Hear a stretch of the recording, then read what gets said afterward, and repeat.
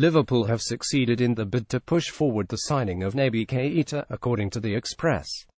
The Reds agreed terms with RB Leipzig over the midfielder in the summer, but the sale of Philippe Coutinho has left the club short of cover in the middle. Their efforts to move up the transfer date have apparently been successful, and Keita could sign as early as Sunday.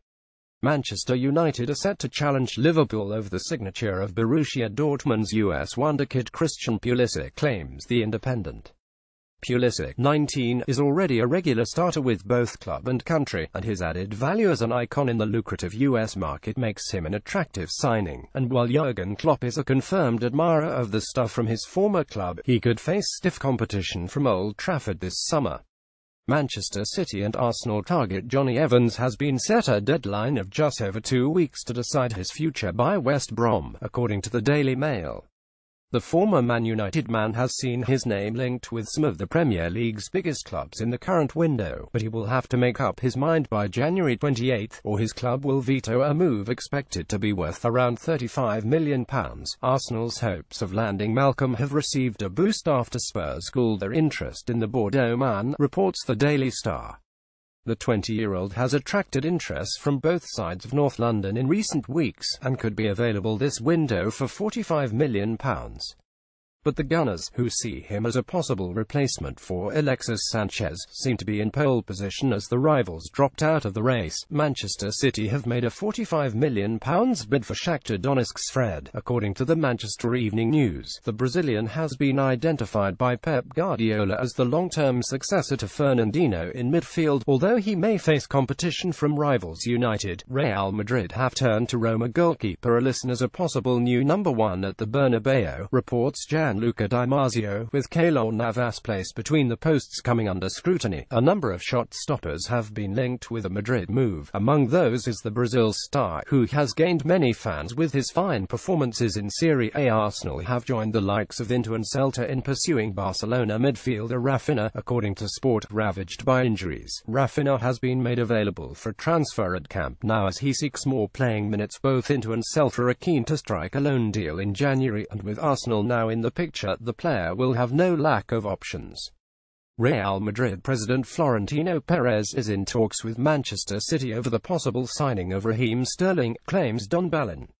Sterling has seen marked improvement in his game since coming under the wing of Pep Guardiola, and that upturn in form has not escaped the attention of Perez, who sees him as a possible successor to Gareth Bale at the Bernabeu.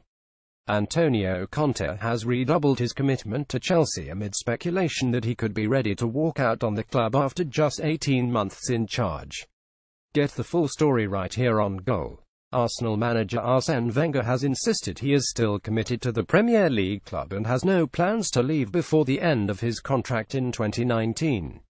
Get the full story right here on Goal. Tottenham's attempts to keep the first team together will continue with fresh contracts for Christian Eriksen and Heung-min Son, according to the Mirror. While Dele Alli and Harry Kane's deals are top priority at the club, they are also keen to tie down the midfield pair to long-term extensions. Arda Turan is on the verge of sealing a return to his native Turkey as he negotiates with Super League leaders Başakşehir, according to Sport. Frozen out of Ernesto Valverde's plans at Barcelona, Arda is set for an 18-month loan back home. Independiente have confirmed Atlanta United target Ezequiel Barco will leave the club in a move believed to be worth $15 million. Get the full story right here on Goal. Robin van Persie will return to boyhood club Feyenoord after 18 years away from the Netherlands, according to Voetbal via The Sun. The former Arsenal and Manchester United star is expected to undergo a medical on Saturday, having fallen out of favour at Fenerbahce. Antonio Conte has denied that Chelsea were interested in signing Leicester City striker Jamie Vardy. Get the full story right here on Goal. Manchester City have identified Nice midfielder Jean-Michel Seri as a possible signing, according to L'Equipe. Seri, who was close to a Barcelona move in the summer, would add more depth to the City midfield and is highly rated through his displays in League One. Atletico Madrid are considering an approach for Torino's Andrea Bellotti, according to Gianluca Di Marzio.